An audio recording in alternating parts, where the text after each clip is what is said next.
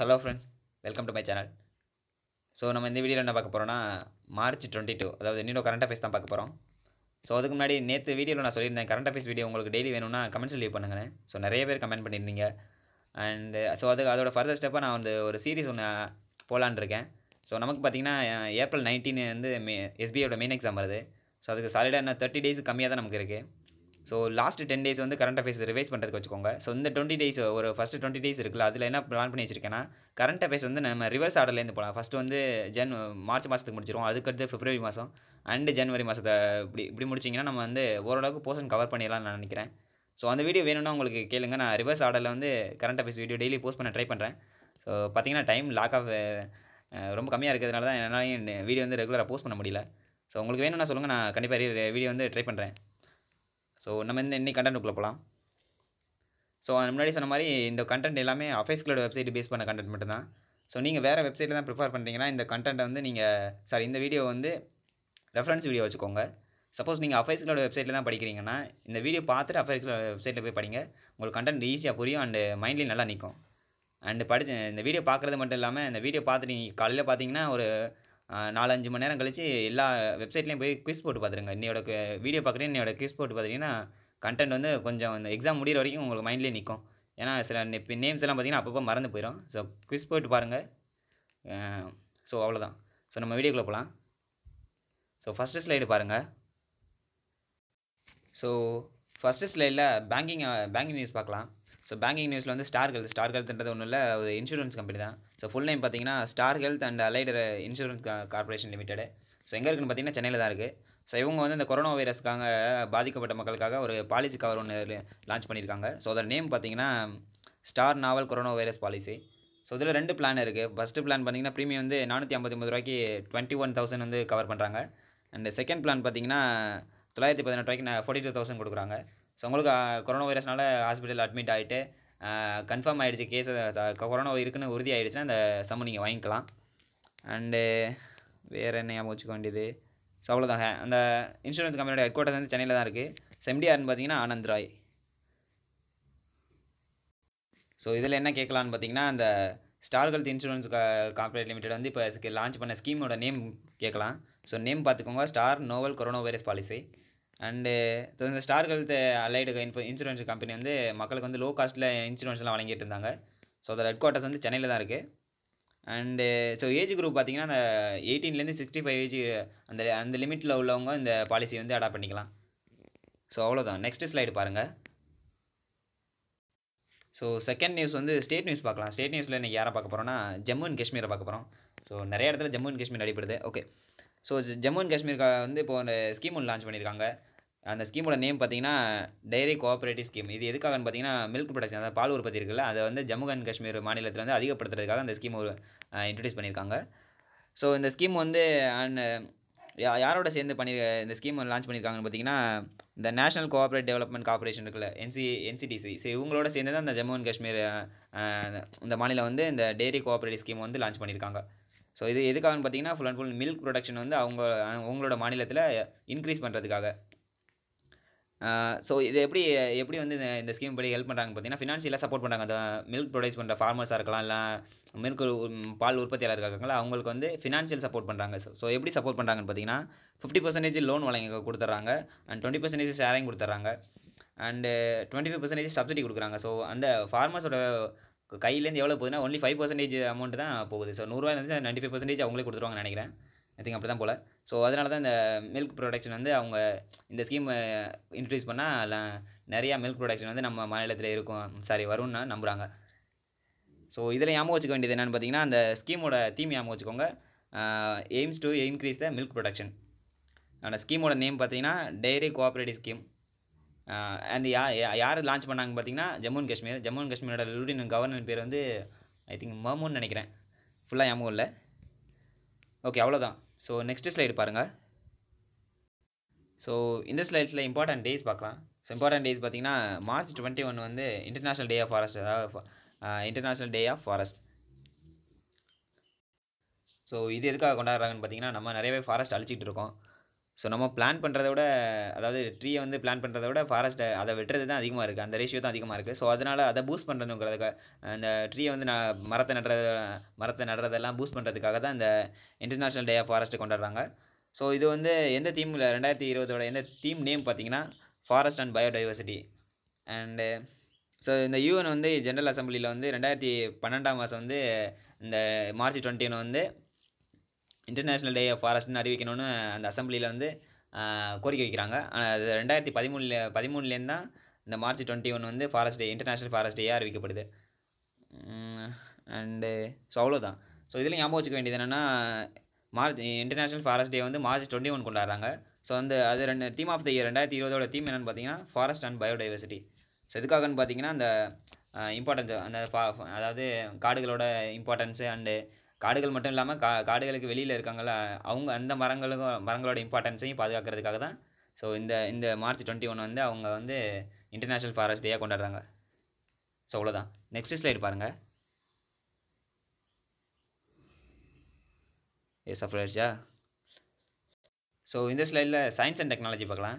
So நாசாவோட சிஎன்இஓஎஸ் அவங்க வந்து யாரும் கிடையாது, நாசாவுக்கு கீழே ஒர்க் பண்ணுற ஒரு சென்டர் தான். ஸோ அதோட நேம் பார்த்தீங்கன்னா centre for near earth objective studies. அதாவது எர்த்துக்கு ரொம்ப பக்கத்தில் இருக்கும்ல, அவங்கள அந்த விண்மீன்ஸ் இருக்கலாம், இல்லை விண்கற்கள் இருக்காங்களா, ஸோ அவங்களெல்லாம் ஸ்டடி பண்ணுறதோட அந்த ஸ்டடி பண்ணுற ஒரு சென்டர் பேர் தான் அந்த centre for near earth objective studies. So அவங்க வந்து என்ன பண்ணாங்கன்னா, ஒரு 4 விண்கற்கள் வந்து பூமியோட சுற்றுவட்ட பாதையில் பூமியை நோக்கி வந்துகிட்டு இருக்குன்னு கண்டுபிடிச்சிருக்காங்க. ஸோ அதோட நேம் பார்த்தீங்கன்னா 2020 FK, 2020 FS and 2020 DP4 and 2020 FF1. இது நேம்லாம் எப்படி வைக்கிறாங்கன்னே தெரிய மாட்டேங்குது. ஸோ அந்த கல்லோட சைஸ் என்னென்னு பார்த்தீங்கன்னா, அந்த 2020 FKன்னு இருக்குல்ல, அதுதான் இருக்கிறதுலே சின்ன சைஸ் விண்கல்னு சொல்கிறாங்க. ஸோ அதோட டயமீட்டர் பார்த்தீங்கன்னா 43 ஃபீட்டு. இதெல்லாம் எவ்வளோ ஏன் சொல்கிறேன்னா, ஓவராலாக கதையை தெரிஞ்சுக்கும் போது உங்களுக்கு ஞாபகம் வந்துடும், அதனால தான் சொல்கிறேன். அண்டு இந்த 2020 DP4 இருக்குல்ல, அதுதான் இருக்கிறதுலே பெரிய சைஸு. ஸோ அதோட சைஸ் என்னென்னு பார்த்தீங்கன்னா 180 ஃபீட்டு. அண்டு அதுக்கு கீழே உள்ள சைஸ்லாம் நீங்கள் பார்த்துக்கோங்க. ஸோ நாசாவோட ஹெட் குவார்ட்டர்ஸ் வந்து வாஷிங்டன் யூஎஸில் தான் இருக்குது. ஸோ அதோட அட்மினிஸ்ட்ரேட்டர் யாருன்னு பார்த்தீங்கன்னா ஜேமஸ் ஃபெட்ரிக் ஜிம், இல்லை நேம்லாம் வாயிலே வர மாட்டேங்குது. ஓகே, இதில் என்ன ஞாபகம் வச்சுக்கிறீங்க பார்த்தீங்கன்னா, இப்போ புதுசாக 4 விண்கல்களை கண்டுபிடிச்சாங்கல்ல, அவங்கள அந்த சென்டர் பேர் என்னன்னு கூட கேட்கலாம். So centre for near earth object studies. And வேறு என்ன சொல்லலாம், அந்த விண்கற்களோட நேம் என்னென்னு கூட கேட்கலாம். ஒரு 4 ஆப்ஷன் கொடுத்து இன்னும் எந்த ஆப்ஷன் ஒன்று கேட்கலாம். ஸோ எப்படி வேணாலும் கொஸ்டின் கேட்கலாம். அந்த நேம்லாம் ஞாபகம் வச்சுக்கோங்க. 2020 FK, 2020 FS and DP4 and FF1. So இதோட சைஸெல்லாம் கேட்க மாட்டாங்க. சைஸெல்லாம் கொஞ்சமாக நான் ஓவராலாக அந்த ஸ்டோரி சொல்கிறதுக்காக உங்களுக்கு எடுத்துகிட்டு வந்தது இதெல்லாம். ஸோ அவ்வளோதான். நெக்ஸ்ட் ஸ்லைடு பாருங்கள். ஸோ நெக்ஸ்ட் ஸ்லைடில் நம்ம நேஷனல் நியூஸ் பார்க்கலாம். ஸோ நேஷனல் நியூஸ் வந்து இன்றைக்கி டிஃபென்ஸ் நியூஸ் மாதிரி தான் இருக்குது. ஸோ நம்மளோட டிஃபென்ஸ் டிபார்ட்மெண்ட் இருக்குல்ல, ஸோ அவங்க வந்து புதுசாக ஒரு ஸ்கீம் ஒன்று லான்ச் பண்ணியிருக்காங்க. ஸோ அதோட நேம் என்னென்னு பார்த்தீங்கன்னா draft defence procurement procedure 2020. So அதாவது பார்த்தீங்கன்னா இந்தியாவில் வந்து நம்ம வந்து டிஃபென்ஸ் எக்யூப்மெண்ட்லாம் வெளியிலேருந்து நிறைய வாங்கிக்கிட்டு இருக்கோம். ஸோ இந்த 2020 இந்த ப்ரொசீஜர் படி என்ன சொல்கிறாங்கன்னா, நிறையா டிஃபென்ஸ் எக்யூப்மெண்ட் அதாவது மிலிட்ரிக்கு தேவையான எல்லா ஆயுதங்களையும் பாதிக்கு பாதி வந்து இந்தியாவிலே உற்பத்தி பண்ணுற மாதிரி, அதாவது மேக் இன் இந்தியா திட்டத்தை பூஸ்ட் பண்ணுற மாதிரி, இந்தியாவிலே உற்பத்தி பண்ணுற மாதிரி இந்த இந்த டிராஃப்ட் டிஃபென்ஸ் ப்ரொக்யூர்மெண்ட் ப்ரொசீஜர் 2020 இவங்க இம்ப்ளிமெண்ட் பண்ண போகிறாங்க. ஸோ எப்போயிலேருந்து இந்த ப்ரொசீஜர் இம்ப்ளிமெண்ட் ஆக போகுதுன்னு பார்த்தீங்கன்னா 1 ஏப்ரல் 2020 மார்ச் 31, 2025 வரைக்கும், அதாவது 2020 ஏப்ரல்லேருந்து மார்ச் 31, 2025 வரைக்கும் இந்த ஸ்கீம் வந்து ஆக்டிவில் இருக்க போகுது. ஸோ இது வந்து யாரோட தலைமையில் இந்த ஸ்கீம் வந்து ஃபைனலைஸ் பண்ணாங்கன்னு பார்த்தீங்கன்னா, அவர் பேர் வந்து அபூர்வா சந்திரா. ஸோ முன்னாடி வந்து டிராஃப்ட் டிஃபென்ஸ் ப்ரொக்யூர்மெண்ட் ப்ரொசீஜர் 2016 வந்து ஆக்டிவில் இருந்துச்சு. ஸோ அதை ரீப்ளேஸ் பண்ணிட்டு தான் இந்த 2020 ஸ்கீம் வந்து இன்ட்ரடியூஸ் பண்ண போகிறாங்க. ஸோ இது முழுக்க வந்து இந்தியாவுக்கு தேவையான இந்த ஆயுத உபகரணங்கள்லாம் இப்போ இந்தியாவிலேருந்தே தயாரிக்கிறது, உள்நாட்டு உற்பத்தியை என்கரேஜ் பண்ணுறதுக்காக வந்து இதை லான்ச் பண்ணியிருக்காங்க. ஸோ இதில் நிறைய கண்டென்ட் இருக்குது. இந்த அஃபீஷியல் வெப்சைட்டு இது மட்டுமே ஒரு 2 பேஜ் கிட்ட இருக்குது. நீங்கள் என்னோடய ரெக்வஸ்ட் என்னென்னா, இந்த பர்டிகுலர் டைட்டில் மட்டும் அஃபீஷியலோட வெப்சைட்டில் போய் படிங்க. ஸோ இதில் நிறையா கண்டென்ட் இருக்குது. இப்போ எக்ஸாம்பிள் பார்த்தீங்கன்னா, ஒரு 500 கோடிக்கு மேலே 500 கோடிக்கு கம்மியாக உள்ள ப்ராஜெக்ட்லாம் ஒரே டைமிங்கில் சப்மிட் பண்ணுற மாதிரி ஒரு ரூல் சொல்லியிருந்தாங்க. ஸோ அதெல்லாம் நீங்கள் அஃபேஸ்களோட வெப்சைட்டில் போய் படிங்க. ஸோ அதெல்லாம் சொன்னேன்னா இந்த கண்டென்ட் ரொம்ப பெருசாக போயிடும். நிறைய பேருக்கு கண்டென்ட் போர் அடிக்க ஆரம்பிச்சிடும். அதனால தான் நான் இம்பார்ட்டன்ட் பாயிண்ட்ஸ் மட்டும் எடுத்து வந்து அதை சொல்லிட்டு இருக்கேன். அண்ட் பார்த்தீங்கன்னா ஸோ அதோட ஃபஸ்ட்டு ஸ்டெப்பாக என்ன சொல்லியிருக்காங்க, 42 ஏற்கனவே இருந்த ஒரு 47 அமெண்ட்மெண்ட்ஸை வந்து இந்த இதில் வந்து மாற்றி அமைச்சிருக்காங்க. ஸோ அவ்வளோதான். இந்த மினிஸ்ட்ரி ஆஃப் டிஃபென்ஸோட ஸ்டேட் மினிஸ்டர் யாருன்னு பார்த்தீங்கன்னா ஸ்ரீபாட் யசோ நாய்க்கு. ஸோ இந்த மினிஸ்ட்ரி ஆஃப் டிஃபென்ஸ் மினிஸ்டர் இருக்குல்ல, ஸோ அது வந்து 4 டிபார்ட்மெண்ட் கீழே வருது. ஸோ அந்த 4 டிபார்ட்மெண்ட் என்னென்னு கீழே மென்ஷன் பண்ணியிருக்கேன், அதையும் பார்த்துக்கோங்க. அண்டு ஸோ அவ்வளோதான். இதில் இம்பார்ட்டன்ட் பாயிண்ட்ஸ் என்னென்னா, இப்போ நியூவாக லான்ச் பண்ணாங்களா அந்த டிஃபென்ஸ் சம்மந்தமாக ஒரு ஸ்கீம், அதோட நேம் என்னென்னு கேட்கலாம். அதோட நேம் ஞாபகம் வச்சுக்கோங்க, draft defence procurement procedure 2020. So அது வந்து எந்த ப்ரொசீஜரை ரீப்ளேஸ்மெண்ட் பண்ணுறதுன்னா 2016 ரீப்ளேஸ்மெண்ட் தான் இந்த 2020. ஸோ அதோட தலைமை யாருன்னு பார்த்தீங்கன்னா அந்த அபூர்வ சந்திரா. அண்ட் இதோட முக்கியமான நோக்கம் என்னென்னு பார்த்தீங்கன்னா, அந்த டிஃபென்ஸ் எக்யூப்மெண்ட் வந்து ஸோ இந்தியாவுக்கு தேவையான ஆயுத உபகரணங்கள் எல்லாமே இந்தியாவிலேருந்து தயாரிக்கிறது தான். உள்நாட்டு உற்பத்தியை இன்க்ரீஸ் பண்ணுறதுக்காக இதை லான்ச் பண்ணியிருக்காங்க. ஸோ அவ்வளோதான். நெக்ஸ்ட் ஸ்லைடு பாருங்கள். ஸோ நெக்ஸ்ட் ஸ்லைடில் அகெயின் இம்பார்ட்டன்ட் டேஸ் பார்க்கலாம். ஸோ முதல்ல வந்து பார்த்தோம்னா வேர்ல்டு டே ஆஃப் ஃபாரஸ்ட் வந்து March 21 தான். அண்டு இதில் பார்த்தீங்கன்னா வேர்ல்டு டவுன் சிண்ட்ரோம் டே. இந்த டவுன் சிண்ட்ரோம்னா ஒன்றும் இல்லை, எனக்கு மெடிசன் அவ்வளோவா தெரியாது. ஏதோ 21வது குரோமோசோம் வந்து நம்ம உடம்புல அதிகமாக போனதுன்னா இந்த டவுன் சிண்ட்ரோம்னு ஒரு நோய் வருதுன்னு சொல்கிறாங்க. ஸோ அதை பற்றின அவேர்னஸ் மக்களிடையே உண்டாக்குறதுக்காகவும் அந்த நோயால் பாதிக்கப்பட்டாங்க பாருங்கள், அவங்களுக்கு ஹெல்ப் பண்ணுறதுக்காக தான் இந்த March 21 வந்து வேர்ல்டு டவுன் சிண்ட்ரோம் டேயாக கொண்டாடுறாங்க. அண்டு கீழே பார்த்தீங்கன்னா வேர்ல்டு பப்பர்ட்டி டேனா ஒன்றும் இல்லை, இந்த பொம்மலாட்டம் இருக்குல்ல, நீங்கள் நிறைய பேர் கேள்விப்படலாம். ஸோ அதை வந்து இந்த கிட்ஸ் இந்த யங்ஸ்டர்ஸ் எல்லாம் இருக்காங்களா, அதை என்டர்டெயின்மெண்ட் பண்ணுறதுக்காக அவங்களுக்குள்ளே இந்த பொம்மலாட்டத்தை என்டர்டெயின்மெண்ட் பண்ணுறதுக்காக தான் இந்த வேர்ல்டு பப்பர்ட்டி டேயை வந்து March 21 கொண்டாடுறாங்க. ஸோ இதில் ஞாபகம் வச்சுக்க வேண்டியது என்னென்னா, இந்த மேலே வந்து வேர்ல்டு டவுன் சிண்ட்ரோம் டேன்னு இருக்கும் பாருங்க, அது எந்த தீமுக்கு கீழே வருதுன்னா வி டிசைடு. ஸோ நான் நேற்று ஒரு சில கியூஸ்லாம் போட்டு பார்த்துட்டு இருந்தேன். அந்த கியூஸ்லாம் என்ன சொல்லியிருந்தாங்கன்னா, அந்த தீமோட நேமெல்லாம் கேட்டிருந்தாங்க. ஸோ அதனால தான் தீமெல்லாம் ஞாபகம் வச்சுக்கோங்க சொல்கிறேன். ஸோ அதில் இந்த வேர்ல்டு ஃபாரஸ்ட் டேயோட தீம் என்னென்னு பார்த்தீங்கன்னா, I think forest and biodiversity நினைக்கிறேன். ஸோ அதை பார்த்துக்கோங்க. ஸோ இதோட தீம் என்னென்னு பார்த்தீங்கன்னா, இந்த டவுன் சிண்ட்ரோம் டேயோட தீம் என்னென்னு பார்த்தீங்கன்னா வி டிசைடு. அண்ட் இதில் ஞாபகம் வச்சுக்க வேண்டியது என்னென்னு பார்த்தீங்கன்னா, அந்த தீமை ஞாபகம் வச்சுக்கோங்க. அண்டு March 21 வந்து தான் அந்த வேர்ல்டு டவுன் சிண்ட்ரோம் டே வந்து கொண்டாடப்படுது. அண்ட் வேர்ல்டு பப்பர்ட்டி டேயும் March 21 தான் கொண்டாடப்படுது. ஸோ அவ்வளோதான். ஸோ நெக்ஸ்ட் ஸ்லைடு பாருங்கள். ஸோ இந்த ஸ்லைடில் வந்து அப்பாயின்மெண்ட்ஸ் அண்ட் ரெகக்னிஷன் பார்க்கலாம். ஸோ இந்த ஸ்டேட் மினிஸ்டர், அதாவது மத்திய பிரதேச ஸ்டேட் மினிஸ்டர் வந்து கமல்நாத் வந்து ரிசைன் பண்ணிட்டாரு. ஸோ இந்த மத்திய பிரதேஷ் இந்த கவர்மெண்ட்டோட இந்த ஆட்சியை வந்து ஒரு இடியாப்ப சிக்கலாக தான் இருக்குது. நான் ரொம்ப நேரம் இதை படித்து பார்த்தேன், எந்த எம்எல்ஏ யார் கூட இருக்காங்கன்னு எனக்கு புரிய மாட்டேங்குது.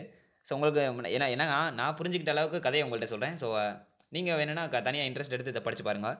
ஸோ இந்த கமல்நாத் இருக்காங்களா, அந்த கமல்நாத் இப்போ ரீசெண்டாக நீங்கள் கேள்விப்பட்டிருக்கலாம், ஒரு 1 month இருக்கும்னு நினைக்கிறேன். ஸோ மத்திய பிரதேசோட முன்னாள் சிஎம் இருந்தவர் யாருன்னு பார்த்தீங்கன்னா இந்த ஜோதிராதித்யா ஸ்கிண்டியா. ஸோ இவர் வந்து காங்கிரஸ் சேர்ந்தவர். இவரோட 22 எம்எல்ஏவும் ஏதோ ஒரு பிரச்சனைனால காங்கிரஸ்லேருந்து வெளில வந்துட்டாங்க. ஸோ அதனால வந்து இந்த கமல்நாத் வந்து மத்திய பிரதேசோட சிஎம் இருந்தார். ஸோ அவர் வந்து இப்போ தனிப்பெரும்பான்மை நிரூபிக்க முடியாததுனால அவர் வந்து என்ன பண்ணுறாருன்னா சிஎம் போஸ்ட்லேருந்து ரிசைன் பண்ணிட்டாரு. அந்த ரெசிக்னேஷன் லெட்டரை வந்து கவர்னரை கொடுத்துறாரு. ஸோ மத்திய பிரதேசோட கவர்னர் நேம் என்னென்னு பார்த்தீங்கன்னா லால்ஜி டாண்டான். ஸோ இப்போ வந்து எந்த எம்எல்ஏ யார் கூட இருக்காங்கன்னு எனக்கு தெரியல. ஸோ இது உங்களுக்கு இன்ட்ரெஸ்ட்டாக இருந்துச்சுன்னா அந்த ஸ்டோரியை போய் படித்து பாருங்கள். ஸோ நமக்கு தேவை கண்டென்ட் மட்டும் தான். ஸோ மத்திய பிரதேசத்தில் கேபிட்டலில் பார்த்தீங்கன்னா போபால். ஸோ அதில் வந்து ட்ரீ எல்லாம் இருக்குது, இந்த ஃப்ரூட்லாம் இருக்குது, ஞாபகம் வச்சுக்கோங்க. ஃப்ரூட் வந்து மேங்கோ, அண்ட் ட்ரீ வந்து பார்த்தீங்கன்னா பேனான் ட்ரீ. ஸோ அவ்வளோதான். இதில் நீங்கள் ஞாபகம் வச்சுக்க வேண்டியது என்னென்னா, மத்திய பிரதேசோட இப்போ சீஃப் மினிஸ்டர் வந்து ரீசெண்டாக ரிசைன் பண்ணாங்களா, அவங்க நேம் என்னன்னு கேட்கலாம், கமல்நாத். ஸோ மாற்றி எழுதிடாதீங்க, அதை ஜோதிராதித்யா ஸ்கிண்டியா. ஸோ இந்த ஆப்ஷன் கண்டிப்பாக இந்த கொஸ்டின் கேட்டாங்கன்னா ஆப்ஷனில் இருக்கும். ஸோ அதை மாற்றி எழுதிடாதீங்க, கமல்நாத் தான். அண்டு கவர்னர் பேர் பார்த்தீங்கன்னா லால்ஜி டாண்டான். ஸோ அதை தவிர வேறு எதுவும் எல்லாம் பார்த்துக்கோங்க. மத்திய பிரதேசில் வந்து கேபிட்டலில் பார்த்துக்கோங்க, கவர்னர் பார்த்துக்கோங்க, சிஎம் இப்போ ரீசெண்டாக யார் சிஎம்னு எனக்கு தெரியல. அண்டு இதில் வந்து வைல்டு லைஃப் சாங்சுவரி இருக்கும், and thermal power plant. So அந்த ஜிகே கொஸ்டின்லாம் நீங்கள் பார்த்துக்கோங்க. ஸோ நெக்ஸ்ட் ஸ்லைடு பார்க்கலாம். ஸோ நெக்ஸ்ட் ஸ்லைடில் எக்கனாமிக் நியூஸ் பார்க்கலாம். எக்கனாமிக் நியூஸ் பார்த்தீங்கன்னா கிரைசில் போர்டு நேற்று வந்து என்ன சொல்லியிருந்தேன்னா, அந்த ஃபிட்ஜ் ரேட்டிங் வந்து இந்தியாவோட 2021 வளர்ச்சி வந்து 5.7லேருந்து 5.1 கம்மியாயிரும்னு சொல்லியிருந்தாங்க. 5.6லேருந்து 5.1 கம்மி பண்ணி சொல்லியிருந்தாங்க. ஸோ அதே மாதிரி என்னைக்குன்னு சொல்லியிருக்காங்கன்னா, அந்த கிரைசில் போர்டு இருக்குல்ல, கிரைசில் போர்டுனா ஒன்றும் இல்லை, credit rating information service of India limited. So இவங்க வந்து என்ன சொல்லியிருக்காங்கன்னா, ஸோ இவங்க வந்து என்ன சொல்லியிருக்காங்கன்னா, இந்தியாவோட வளர்ச்சி வந்து 5.7லேருந்து 5.1 குறையும் டியூ டு வந்து கொரோனா வைரஸ்னால. ஸோ கொரோனா வைரஸ்னால இந்தியா மட்டும் கிடையாது, வேர்ல்டு எக்கனாமி ஃபுல்லாகவே கொலாப்ஸ் ஆயிடுச்சு. ஸோ அதனால வந்து இந்தியாவோட வளர்ச்சி வந்து 2021ல் 5.7லேருந்து 5.1 இருக்குன்னு இந்த கிரைசில் போர்டு வந்து அறிவிச்சிருக்காங்க. அண்டு வேறு என்ன சொல்கிறது, அவ்வளோதான். ஸோ இந்த கிரைசில் போர்டு இன்னொரு இம்பார்ட்டன்ட் பாயிண்ட் சொல்லியிருக்காங்க என்னன்னா, இந்த ஏப்ரல் ஜூன் 2020 இருக்காங்களா, சாரி இந்த ஏப்ரல் ஜூன் 2020 கம்மிங் ஏப்ரல் வருதுல்ல, அதுக்குள்ளே இந்த கொரோனா வைரஸை குளோபலில் அதாவது உலகம் ஃபுல்லாக கட்டுப்படுத்தலைன்னா இன்னும் எக்கனாமி வந்து அகலபாதாளத்துக்கு போயிடும்னு சொல்லியிருக்காங்க. அண்டு ஸோ அவ்வளோதான். ஸோ கிரைசில் போர்டோட ஃபார்மர் நேம் என்னென்னு பார்த்தீங்கன்னா, credit rating information service of India limited. And establishment பார்த்தீங்கன்னா 1987. ஸோ அதோட ஹெட் குவார்ட்டர்ஸ் வந்து மும்பையில் தான் இருக்குது. அந்த சேர்மன் நேமெல்லாம் ஞாபகம் வச்சுக்கோங்க ஓரளவுக்கு. ஸோ இதில் என்ன கேட்பாங்கன்னா, இதில் முக்கியமாக கேட்க வேண்டிய கேள்வி என்னென்னு பார்த்தீங்கன்னா, இந்த கிரைசில் போர்டோட அறிக்கைப்படி இந்தியாவோட ரேட் வந்து எவ்வளோ பர்சன்டேஜ்லேருந்து எவ்வளோ பர்சன்டேஜ் ரிடக்ஷன் ஆகும் அப்படின்னு கேட்பாங்க. அண்டு பார்த்தீங்கன்னா அதனால ஞாபகம் வச்சுக்கோங்க, 5.7%லேருந்து 5.2% கம்மியாயிருன்னு சொல்லியிருக்காங்க. ஸோ அவ்வளோதான். நெக்ஸ்ட்டு சாரி வேறு எதுவும் இதில் தேவையில்லை. நெக்ஸ்ட் ஸ்லைடு பாருங்கள். ஸோ நெக்ஸ்ட் ஸ்லைடு வந்து ஆபிச்சுரி பார்க்கலாம். ஸோ இன்றைக்கி யார் சொர்க்கத்துக்கு போனான்னு பார்த்தீங்கன்னா, கெனி ராஜர். ஃபுல் நேம் பார்த்தீங்கன்னா கெனத் ராய் ராஜர். ஸோ இவர் வந்து யூஎஸ்ஐ சேர்ந்த ஒரு மிகப்பெரிய மியூசிக் ஐக்கானு. ஸோ இவர் வந்து ஆக்டரும் கூட. அண்ட் இவர் வந்து 3 டைம்ஸ் கிராமி அவார்டுன்னு வாங்கியிருக்காரு. இது ஒரு மிகப்பெரிய அவார்டுன்னு நினைக்கிறேன். ஸோ இவரோட அந்த ஹஸ்கி வாய்ஸில் பேசுவார்னு நினைக்கிறேன். ஸோ இந்த ஹஸ்கி வாய்ஸில் பேசுகிற அந்த ஹஸ்கி வாய்ஸில் இவர் பேசினதுக்காக இந்த மியூசிக் ஹால் ஆஃப் ஃபேம் 2013 நடந்திருக்கு. அது வந்து ஒரு மிகப்பெரிய ஈவெண்ட். அந்த ஈவெண்ட்லேயே இவரை கூட்டி பாராட்டியிருக்காங்கன்னு சொல்லியிருக்காங்க. அண்டு இவர் வந்து 6 டைம்ஸ் வந்து கண்ட்ரி மியூசிக் அவார்டு வாங்கியிருக்காரு. ஸோ 3 டைம்ஸ் வந்து கிராமி அவார்டு வாங்கியிருக்காரு. அதை தவிர வேறு என்ன ஞாபகம். ஸோ ரொம்ப நாளாக வந்து கண்ட்ரி மியூசிக் ஒரு மிகப்பெரிய மியூசிக் புள்ளியாக வந்து இவர் இருந்திருக்காருன்னு நினைக்கிறேன். நம்ம ஊரில் நடக்கிற நியூஸ் எல்லாம் ஞாபகம் வச்சுக்கிட்டா பரவாயில்ல, யூஎஸில் நடக்கிற நியூஸ் எல்லாம் ஞாபகம் வச்சுக்க வேண்டியதாக இருக்குது. ஸோ அவ்வளோதான். ஸோ இதில் என்ன ஞாபகம் வச்சுக்க போகிறீங்கன்னா, இந்த கெனி ராஜர் ரீசெண்டாக சேர்ந்தாரில் அவர் எந்த ஃபீல்டில் சேர்ந்தவன் கேட்கலாம். அவர் வந்து ஒரு ஆக்டரு. அண்டு அவர் வந்து யூஎஸ்ஐ சேர்ந்தவர். ஸோ நான் இதுவும் கொஞ்சம் டவுட்டாக தான் இருந்துச்சு. ஏன்னா இவர் மிகப்பெரிய மியூசிக் ஐக்கான்னு சொல்லியிருந்தாங்க. ஆனால் அஃபேஸ்களோட வெப்சைட்டில் இருந்தாங்க இவர் வந்து ஆக்டர்னு சொல்லியிருந்தாங்க. ஸோ இது கன்ஃபியூஸாக தான் இருக்குது. ஸோ அதை நீங்கள் வெரிஃபை பண்ணிக்கோங்க வேறு வெப்சைட்டில் நான் போய். அண்டு அவ்வளோதான். இவர் வந்து யூஎஸில் உள்ள டெக்ஸாஸில் வந்து 1938 பிறந்திருக்காரு. அண்டு அவ்வளோதான். ஸோ நெக்ஸ்ட் ஸ்லைடு பாருங்கள். ஸோ நெக்ஸ்ட் நியூஸ் வந்து இன்டர்நேஷ்னல் நியூஸ் பார்க்கலாம். ஸோ இது ரொம்ப கவலைக்கிடமான ஒரு நியூஸ் தான். ஸோ என்ன நியூஸ்னு பார்த்தீங்கன்னா, இந்த யூஎன் இருக்காங்களே, யுனைடெட் நேஷன், அது அவங்க வந்து வருஷம் வந்து உலகத்திலே ரொம்ப என்ன சொல்கிறது மகிழ்ச்சியான நாடுன்னு ஒரு சில பட்டியலை தயார் பண்ணுவாங்க. ஸோ அந்த பட்டியலோட இப்போதைக்கு இந்தியாவோட ரேங்க் பார்த்தீங்கன்னா 144வது இடத்துல தான் இருக்குது. மொத்த சர்வேயை வந்து 156 கண்ட்ரிக்கு இவங்க எடுத்திருக்காங்க. ஸோ அதில் வந்து 144வது இடத்துல இந்தியா இருக்குன்னு பார்க்கல ரொம்ப என்ன சொல்கிறதுனே தெரியல. ஸோ வழக்கம் போல் ஃபஸ்ட்டு பிளேஸில் யார் இருக்காங்கன்னு பார்த்தீங்கன்னா ஃபின்லாண்டாக இருக்காங்க. தொடர்ந்து 3 டைம் வந்து ஃபின்லாண்ட்லாம் வேர்ல்டு ஹாப்பியஸ்ட் கண்ட்ரின்னு சொல்லியிருக்காங்க. ஸோ இந்தியாவோட என்ன இது இவங்க வந்து இந்த ரேங்க் அந்த பாயிண்ட்ஸ்லாம் எதை வச்சு கொடுக்குறாங்கன்னு பார்த்தீங்கன்னா, கண்ட்ரியோட GDP level, life expectancy, கண்ட்ரியோட people வந்து எவ்வளோ சந்தோஷமாக இருக்காங்க. ஸோ இதெல்லாம் நிறையா பாயிண்ட்ஸுமே பேஸாக வச்சுட்டு தான் இந்த பாயிண்ட்ஸ் அவங்களுக்கு கொடுக்குறாங்க. ஸோ அதில் வந்து ஃபஸ்ட்டு இருக்கிற நாடு வந்து ஃபின்லாண்டு. ஸோ செகண்ட் வந்து யாருன்னா டென்மார்க் இருக்காங்க. தேர்டு வந்து சுவிட்சர்லாந்து. இந்தியாவுக்கு கீழேயும் ஒரு 4-5 நாடு இருக்குது. பட் இந்தியா வந்து 144 ரேங்க்ன்றது ஏற்றுக்கப்படாத விஷயமாக தான் இருக்குது. பட் இருந்தாலும் நம்ம கண்ட்ரி அந்த ரேஞ்சில் தான் இருக்குது. அண்டு ஸோ இதில் ஞாபகம் வச்சுக்க வேண்டியது என்னென்னு பார்த்தீங்கன்னா, ஸோ இந்தியா வந்து இந்த யூஎன் ஹாப்பினஸ் ரிப்போர்ட் படி எத்தனாவது ரேங்கில் இருக்கான்னு கேட்கலாம். ஸோ ஃபஸ்ட்டு பிளேஸ் ஆல்மோஸ்ட் எல்லாருக்கும் ஃபின்லாந்து தெரிஞ்சிருச்சோம். அதை அதையும் ஞாபகம் வச்சுக்கோங்க. சப்போஸ் கேட்டால் எழுதலாம். ஸோ இந்தியாவோட ரேங்க் ஞாபகம் வச்சுக்கோங்க 144. அண்டு வேறு ஓகே அவ்வளோதான். ஸோ அந்த யூஎனோட ஹெட் குவார்ட்டர்ஸ் எங்கேன்னு பார்த்தீங்கன்னா நியூயார்க்கில் இருக்குது. அதோட செக்ரட்டரி ஜெனரல் யாருன்னு பார்த்தீங்கன்னா ஆண்டோனியா கட்டாஸ். ஓகே நெக்ஸ்ட் ஸ்லைடு பாருங்கள். ஸோ நெக்ஸ்ட் நியூஸ் பாருங்கள். நெக்ஸ்ட் நியூஸ் வந்து நேஷனல் நியூஸ் பார்க்கலாம். ஸோ இதில் வந்து ட்ரைஃபெட், அதாவது யாருன்னு பார்த்தீங்கன்னா tribal cooperative marketing development federation of India, அதாவது பழங்குடியினர் இருக்காங்களே. ஸோ அவங்களுக்கும் இந்த டெக்னாலஜிலாம் போய் சேரணுங்கிறதுக்காக ஒரு இனிஷியேட்டிவ் ஒரு ப்ரோக்ராம் ஒன்று லான்ச் பண்ணியிருக்காங்க. அந்த நேம் என்னென்னு பார்த்தீங்கன்னா டெக் ஃபார் ட்ரைப்ஸு. இதை யார் லான்ச் பண்ணாங்க பார்த்தீங்கன்னா இந்த ட்ரைஃபெட்ன்ற ஒரு அமைப்பு தான் லான்ச் பண்ணியிருக்காங்க. ஸோ இதில் முக்கியமான நோக்கம் என்னென்னு பார்த்தீங்கன்னா, நம்ம பழங்குடியினர் இருக்காங்கல்ல, அவங்களுக்கும் இந்த ஆண்டர்ப்ரனர் ஸ்கில், அதாவது தொழில் முன்னேறதுக்கு தேவையான ஸ்கில்ஸு அண்டு எல்லாத்தையுமே அவங்களுக்கும் போய் சேர்க்கணும் அப்படின்றதுக்காக லான்ச் பண்ணப்பட்ட ஒரு ஸ்கீம் தான் இந்த டெக் ஃபார் ட்ரைபல்ஸு. அண்டு இதனால் அவங்க வந்து ஒரு 3 லட்சம் பழங்குடியினர்ஸ் வந்து பயனடைவாருன்னு சொல்லியிருக்காங்க. ஸோ இதில் வந்து இது வந்து ஒரு 30 days ப்ரோக்ராமு. இதில் வந்து 120 லெசன்ஸ் அண்டு நிறைய இருக்குன்னு சொல்லியிருக்காங்க. ஸோ அதில் சும்மா நான் வந்து பாயிண்ட்ஸாக 30 day ப்ரோக்ராம் மட்டும் எடுத்து வச்சுருக்கேங்க. ஸோ இதுக்கு கீழே வந்து ஒரு ஒரு ஸ்கீம் ஒன்று இருக்குது. அது என்னென்னு பார்த்தீங்கன்னா, பிரதான் மந்திரி வேன் தனா யோஜனா. என்ன ஸ்கீமே தெரியல. ஸோ இது எதுக்குன்னு பார்த்தீங்கன்னா, கண்டென்ட் ஞாபகம் வச்சுக்கோங்க. இது வந்து இந்த அந்த பழங்குடியின மக்கள் இருக்காங்களா, அவங்களுக்குள்ள அந்த ஆண்டர்பிரினர் ஸ்கில்ஸு, அவங்கள வந்து சகல சந்தோஷங்களோட எல்லாரும் மாதிரியும் வாழணுங்கிறதுக்காக, அவங்களுக்குள்ளேயும் இந்த கம்பெனி சம்மந்தமாக ஆண்டர்பிரினர் சம்மந்தமாக எல்லா ஸ்கில்ஸையும் அவங்களுக்கும் கொடுக்கணுங்கிறதுக்காக தான் உள்ள இந்த யோஜனா தான் இந்த என்ன யோஜனா, அது பேர் என்ன? Pradhan Mantri van than Yojana. And so அவ்வளோதான். ஸோ இந்த யோஜனாவில் யாரெல்லாம் என்ரோல் பண்ணியிருக்காங்களோ அவங்க தான் இந்த 30 day ப்ரோக்ராமை அட்டன் பண்ண முடியும்னு சொல்லியிருக்காங்க.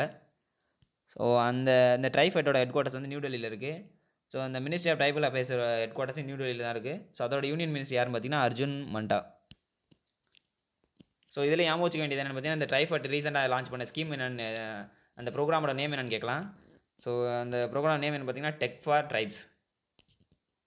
அண்டு ஸோ அதுக்கு கீழே ஒரு யோஜனா இருக்குது. அந்த யோஜனாவோட நேம் என்னன்னு கூட கேட்கலாம். அதோட நேம் பார்த்தீங்கன்னா பிரதான் மந்திரி வேன் தான் யோஜனா. என்ன கன்றாவியோ. ஓகே, நெக்ஸ்ட்டு ஸ்லைடு பாருங்கள். So next slide national news பார்க்கலாம். இந்த நியூஸ் பற்றி எல்லாருக்கும் தெரிஞ்சிருக்கும்.